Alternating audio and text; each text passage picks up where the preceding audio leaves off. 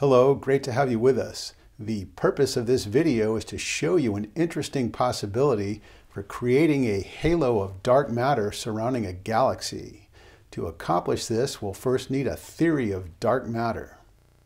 Let's suppose that spherically symmetric gravitating bodies in the galaxy are natural emitters of dark radiation in violation of the principle of conservation of energy.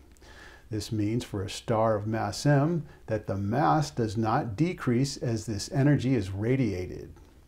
We assume further that radiation propagates isotropically from the source with an intensity profile proportional to m and radiating at the speed of light.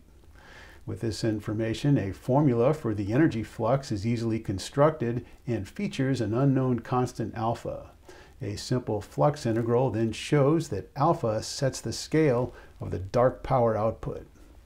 It's easy to determine the energy density of dark radiation, and if this energy has a mass equivalent via E equals mc squared, then we are led to consider masses of stars as scalar mass fields given by this formula.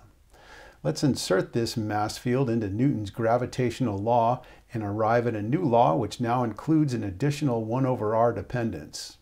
For small values of alpha, say 10 to the minus 20 inverse meters, you're going to have a hard time verifying the 1/r term by local measurements. But in the far field limit, velocities of orbiting test bodies will go flat.